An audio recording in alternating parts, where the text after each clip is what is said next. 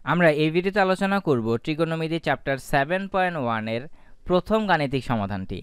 তো তোমরা যারা আমাদের বেসিক লেকচারের যে প্লেলিস্টটা আছে সেটা দেখে ফেলেছো বা দেখতেছো, কারণ ওইটা শুধুমাত্র ট্রিগোনোমেট্রির উপরে বেসিকের যে প্লেলিস্টটা খোলা। তো ওইখানে তোমরা ত্রিগোনোমেট্রির সম্পূর্ণ বেসিক ওই প্লেলিস্ট থেকে শিখতে পারবা। তুমি ক্লাস 6-এ পড়ো, 7-এ পড়ো, 8-এ পড়ো, অর তুমি কলেজে পড়ো, ভার্সিটিতে পড়ো, যে কোনো ক্লাসে পড়ো, ওইখানে আমাদের ট্রিগোনোমেট্রির সম্পূর্ণ যে বেসিক লেভেল একদম গোড়া থেকে আলোচনা করা হয় ওই প্লেলিস্টটাতে। তো তুমি যদি এখনও ওই প্লেলিস্টটা না দেখে থাকো, আমি তোমাকে রিকোয়েস্ট করব ওই প্লেলিস্টটা আগে দেখো, দেন তুমি ট্রিগোনোমেট্রি চ্যাপ্টারটা শুরু করো। তুমি অনেক ভালো করবে ট্রিগোনোমেট্রিতে। আচ্ছা, এখন আমরা আজকে যেই ম্যাথটা নিয়ে আলোচনা করব, এই ম্যাথটাও একদম আমাদের ত্রিগোনোমেট্রির বেসিক লেভেলের একটা ম্যাথ। যেমন বেসিক লেভেল বলতে তোমরা বেশিরভাগই বুঝো যে চতুর্ভাগে যে নিয়মটা থাকে ওই নিয়ম থেকে আসলে স্টার্ট হয়। তো আজকে আমরা যে ম্যাথটা সলভ করতে যাচ্ছি সেটাও ঠিক ট্রিগোনোমেট্রির বেসিক ওই চতুর্ভাগের বেসিকের উপরে নির্ভর করা।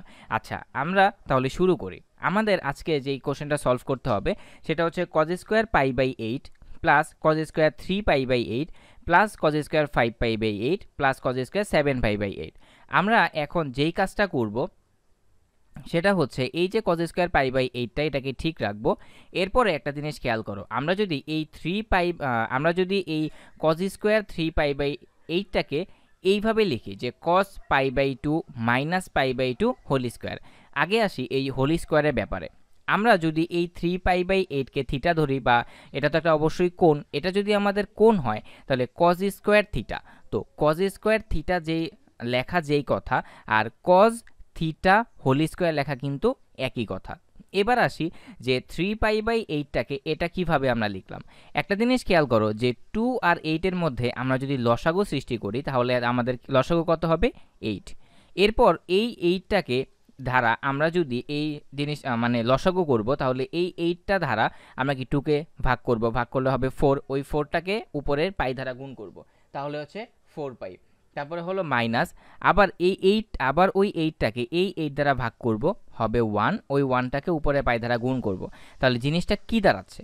4 পাই মাইনাস পাই ডিভাইডেড বাই 8। আমি যেভাবে বলেছি তোমরা একটা আলাদা নোট খাতা নিয়ে সেই খাতার মধ্যে তোমরা রাফ করে দেখতে পারো, আমার কথা মতোই হবে। তাহলে 4 পাই মাইনাস পাই ডিভাইডেড বাই যদি 8 হয় তাহলে 4 পাই মাইনাস পাই তাহলে হচ্ছে কত? 3 পাই।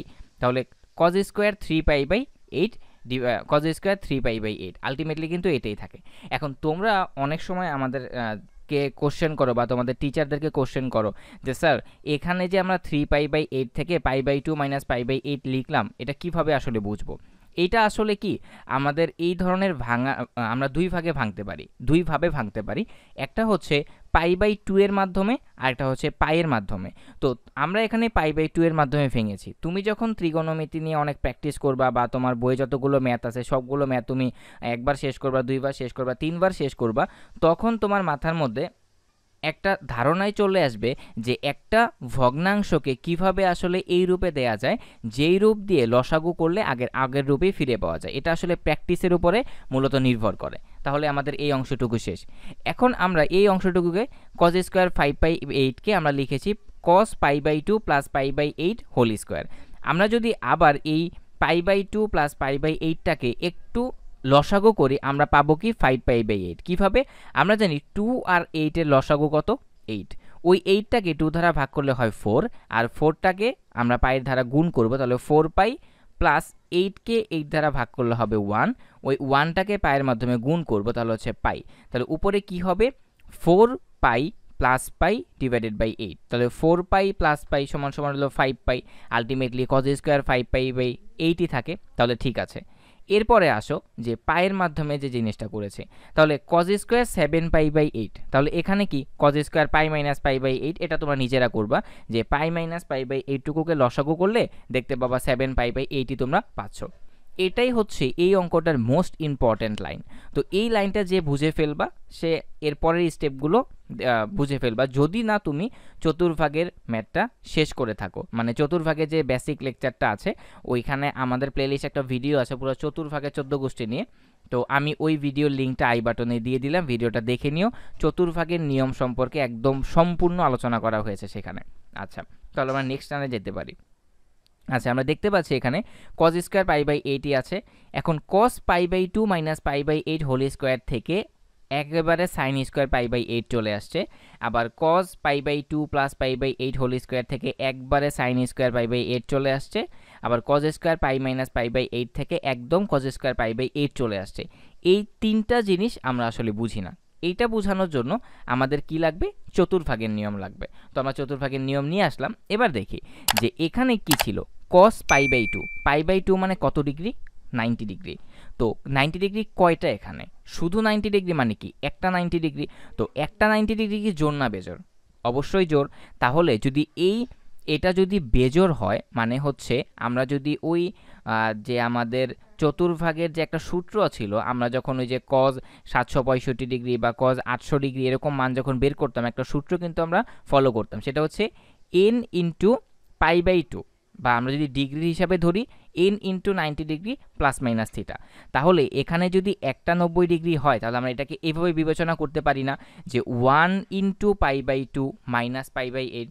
তাহলে 1 ইন্টু পাই বাই 2 মানে কি? এখানে কয়টা 90 ডিগ্রি? একটা 90 ডিগ্রি। আর একটা 90 ডিগ্রি হচ্ছে বেজোড়। আর বেজোড় মানে কি? কসটা চেঞ্জ হয়ে কি হবে? অবশ্যই সাইন হবে। তোমরা বেসিক লেকচারের ভিডিও যদি দেখে থাকো সেখানে আমাদের এই জিনিসগুলো বুঝিয়ে দেওয়া আছে যে কস চেঞ্জ হয়ে কি হবে, সাইন চেঞ্জ হয়ে কি হবে। তাহলে আমরা ওইখান থেকে জানি কস চেঞ্জ হয়ে সাইন হবে। এবার আসি যে এবার এখানে লিখলাম কি? Pi by 8। এখন এই যে সাইন পাই বাই 8টা লিখলাম, আমরা মনে মনে বিবেচনা করি এখানে কোনো স্কোয়ার নেই, শুধু সাইন পাই বাই 8 আছে। এখন আমরা দেখব যে এই সাইন পাই বাই 8টার আগে কি প্লাস চিহ্ন বসবে নাকি মাইনাস চিহ্ন বসবে। এটা দেখার জন্যই আমাদের এই চতুর্ভাগের নিয়মটা লাগবে। আমরা খেয়াল করি এখানে আমাদের কয়টা 90 ডিগ্রি? একটা 90 ডিগ্রি। তো আমরা এখান থেকে নর্মালি কাউন্ট করা শুরু করি। আচ্ছা, তাহলে আমরা কাউন্টটা করি যে একটা 90 ডিগ্রি আর হচ্ছে কি minus pi by 2, pi by 8। তার মানে কি আমরা এই পাশে আর আগাতে পারবো না, আমাদেরকে পিছনে ফিরে যেতে হবে। তো আমরা যদি পিছনে ফিরে আসি তাহলে আলটিমেটলি আমরা কোন ঘরে আসি এখন? প্রথম চতুর্ভাগে। তো প্রথম চতুর্ভাগে যদি আমরা থাকি তাহলে প্রথম চতুর্ভাগে কে পজিটিভ? All positive. তাহলে এখানে কি কজ আছে? কজ কি পজিটিভ হবে? অবশ্যই পজিটিভ হবে। তাহলে এর আগে প্লাস বসেছে। তাহলে এই প্লাস আর তোমাদের এই চতুর্ভাগ থেকে আসা প্লাস, প্লাসে প্লাসে plus, sine square pi by 2। আশা করি বুঝতে পেরেছ। ঠিক এর পরের যে জিনিসটা আছে যে cos pi by 2 plus pi by 8 whole square থেকে যে আমাদের সাইন স্কোয়ার পাই বাই 8 এসেছে, সেটা ঠিক একই নিয়মে। কিভাবে? এখানে পাই বাই 2 কয়টা আছে? একটা আছে। তো একটা পাই বাই 2 বা একটা 90 ডিগ্রি জোড় না বেজোড়? অবশ্যই বেজোড়। তাহলে বেজোড় থাকলে cos চেঞ্জ হয়ে কি হয়? সাইন হয়। তাহলে সাইন পাই বাই 8 হলো। এবার আসলে চিহ্নের হিসাব করি। তাহলে এখানে cos যেহেতু একটা 90 ডিগ্রি, তাহলে আমরা এখান থেকে ক্যালকুলেশন করব একটা 90 ডিগ্রি প্লাস সামথিং। তার মানে কোন ঘরে আসলাম? এই ঘরে আসলাম। প্লাস সামথিং বলতে প্লাস পাই বাই 8 বোঝাচ্ছে, প্লাস সামথিং। তাহলে আমরা সেকেন্ড চতুর্ভাগে, এখন সেকেন্ড চতুর্ভাগে কে পজিটিভ? সাইন আর কোসেক পজিটিভ। তাহলে কজ অবশ্যই হবে ঋণাত্মক। তাহলে কজ যদি ঋণাত্মক হয়ে থাকে তাহলে এখানে আমি প্লাস লিখলাম কিভাবে? এর কারণ হচ্ছে উপরে যে একটা হোল স্কোয়ার আছে, তাহলে মাইনাসকে যদি আমি হোল স্কোয়ার করি তাহলে কি হবে? প্লাস। এই জন্য আমি এখানে দিয়েছি plus sine square pi by 8। এখন এখান থেকে cos square pi minus pi by 8 থেকে কিভাবে cos স্কয়ার পাই বাই 8 আসলো? এখানেও ঠিক বুঝার একটা বিষয় যে এখানে যে পাই আছে, পাই মানে কয়টা 90 ডিগ্রি? দুইটা 90 ডিগ্রি। তাহলে দুইটা 90 ডিগ্রি জোড় না বেজোড়? অবশ্যই জোড়। তাহলে জোড় হলে আমরা জানি ত্রিকোণমিতির অনুপাত কি চেঞ্জ হয় না? চেঞ্জ হয় না। তাহলে cos আমাদের কি থাকবে? cosই থাকবে। আর এবার আসো পাই বাই 8, লিখলাম পাই বাই 8। এবার আমরা কি করব? চিহ্নের হিসাব করব। তো চিহ্নের হিসাব, এখানে পাই মানে কয়টা 90 ডিগ্রি? দুইটা 90 ডিগ্রি।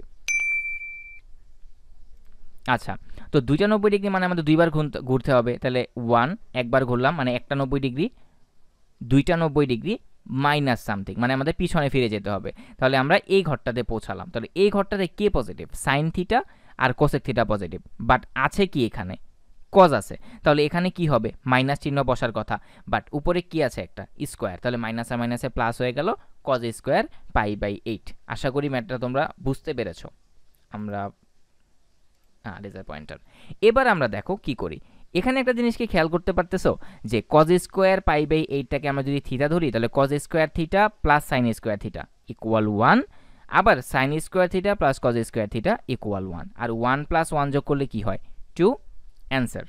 আচ্ছা, এবার যারা ম্যাথটা বুঝো নাই, কিচ্ছু বুঝো নাই, তাদেরকে আমি রিকোয়েস্ট করব তোমরা চতুর্ভাগের যে 14 গোষ্ঠীর যে ভিডিও বেসিক লেকচারে যে ভিডিওটা আছে সেটা অবশ্যই দেখে নেবে। আমরা ভিডিওর প্রথম দিকে ওই আই বাটনে ভিডিও লিঙ্কটা দিয়ে দিয়েছিলাম, অবশ্যই দেখে নেবে বেসিক লেকচারের ভিডিওটা।